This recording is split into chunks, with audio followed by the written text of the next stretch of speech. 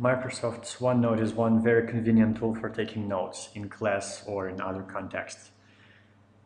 It often happens so that these notes have to be post-processed using a tool such as Inkscape because it offers many more possibilities in adjusting images or modifying paths.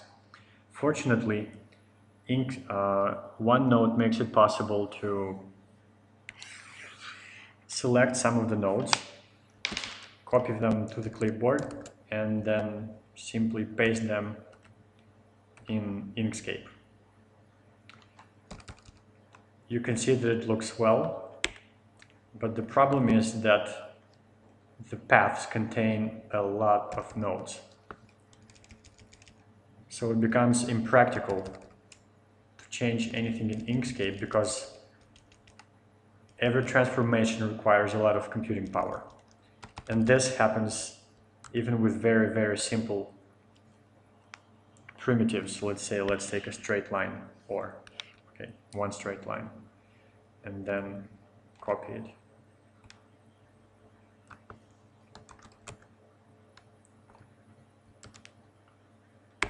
Now take a look at the number of nodes.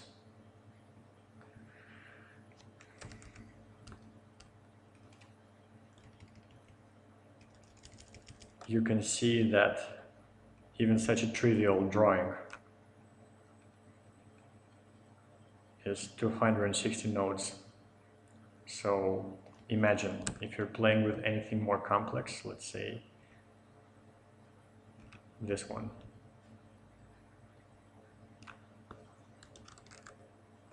Inkscape will most likely freeze or become non-responsive for a while if you try to rescale or rotate the paths, which is a problem, and it's quite inconvenient.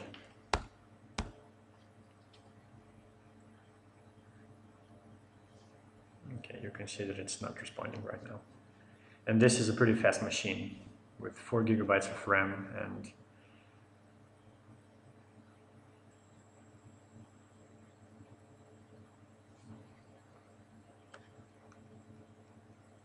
(2,200 objects.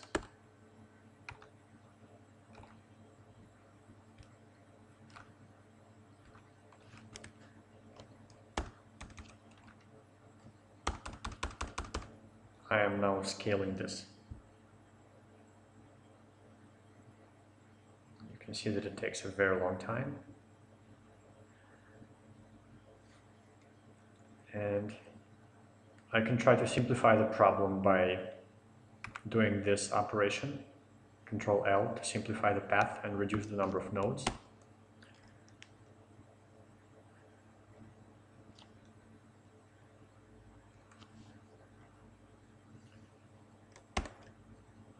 But you can see that this doesn't work very well. Again, Inkscape is not responding. Okay, it's back.